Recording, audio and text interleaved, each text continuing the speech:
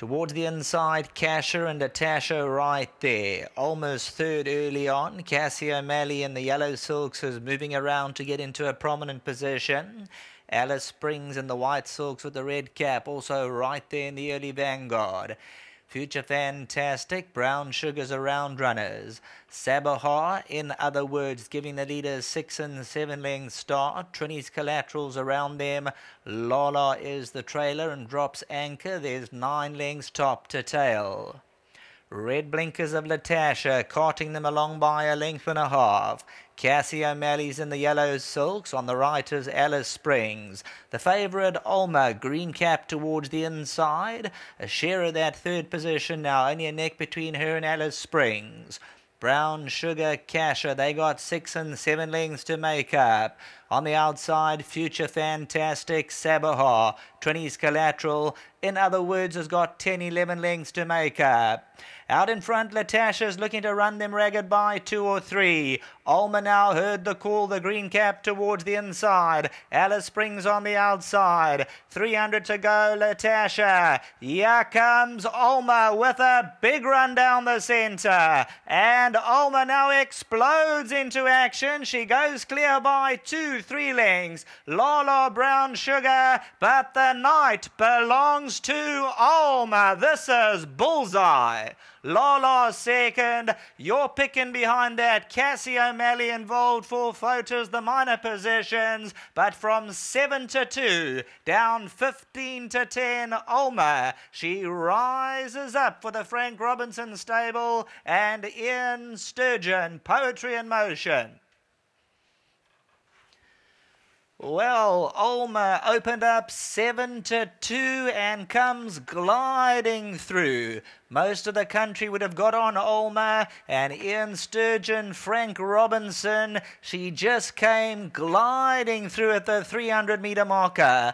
Lala second, Cassie O'Malley just ahead of Brown Sugar. Latasha's on the inside, and in other words, Trini's Collateral, Future Fantastic.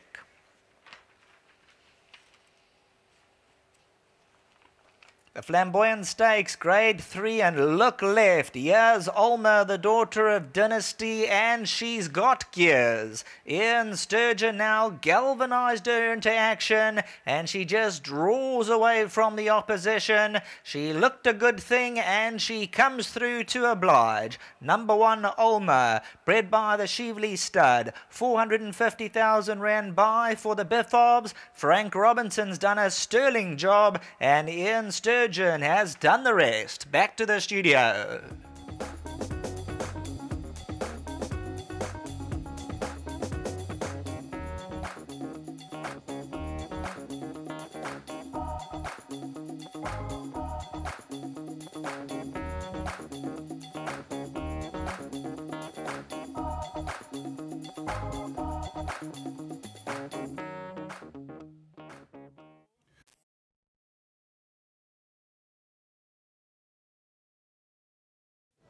Well, we've just seen the running in the Grade 3 Flamboyant Stakes, and OLMA has really put this field to bed with a devastating turn of foot at the top of the stretch. And this is a filly who I don't think Frank's got to the bottom of yet. She is a real superstar. I've got Bubba Noonan, one of the directors of Gold Circle, here to hand out the prize. But let's speak to Frank first. Frank, superb performance. Yeah, look, she doesn't make it easy for herself. You know, I've been at the back all night, and she sweats up and she worries, and she got a bit worked up, so I was a little bit nervous, but that's just her, you know. And I always felt as a 4-year-old, you're only going to see the best of her. You know, she was a 3-year-old. She was very light, and she was battling with the work, but she's matured nicely now, and I think she's got a few more good wins in her. I remember when you bought her, Frank, we were talking just after you bought her, and a few guys came at you and said, "Oh, you bought this Dynasty, but I didn't like her." And I remember thinking, well, Frank likes her. You know what happened? When I bought her, I never had an X-ray or anything, and after the sale, actually, Mace Roberts came to me and said, "No, she's got cysts in her staff." I said, "Well, I can't talk Russian very well, so there's no hope of me telling the Russians she's got a cyst in the staff." So she's coming home, yeah, and she's the soundest filly I've got. You know, she's never unsound ever. How good is she? I've always rated her highly. That's why I went for all those features with her. But you know what I think, Lef? I don't think she stays. I was going for Oakses and races like that. This was a mile. You see, she travels too well, and the tongue tie's made a big difference. The last three runs had a tongue tie on, and she settled better, and that's why she's quick and better. So would you look at the winter season here? Yeah, probably. She needs a bit of a, I think I'll give her a rest now because she takes quite a lot out of herself. You know, she's a bit of a muck sweat and that. But yeah, no, she's still got a lot more to come. Well, Bubba Noonan's got an award for you. Well done, a memento. Well done. And while we're here, Frank, Mr. Biffov's not here. Can we please get the owner's one for Frank as well? And well done to Mr. Biffov. This is a man who has supported Frank, and Frank's turned out some very decent horses from over the years. Thanks very much, Frank. Yeah, no, obviously I just want to thank Aslan and, you know, Ruslan. They're watching in Moscow, so I'm very happy for them. Moscow. Yeah. Thanks. Let's talk to Fish next. Well done, Fish. You know this filly. You've got an affinity with her, and she blew them away today.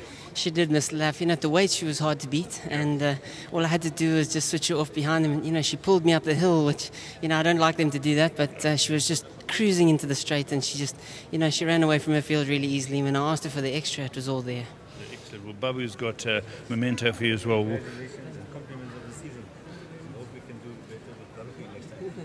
Well done.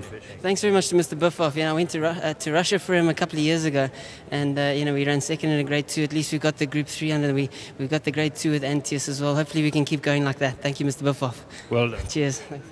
Right, and we've also got for the winning groom, and that's Enoch Magaga. If Enoch will come in here. Well done, Enoch. We've got a winning check for you, I believe. This is Enoch Magaga, who looks after OLMA. Okay. Thanks very much to Enoch, and well done to Mr. Biffov, well done to Fish Sturgeon, and well done to Frank Robinson. And this is a superstar of a filly. I really think she's going to make her presence felt as a 4-year-old. Well done to breeders, and let's hope we see her win a big one over the winter season.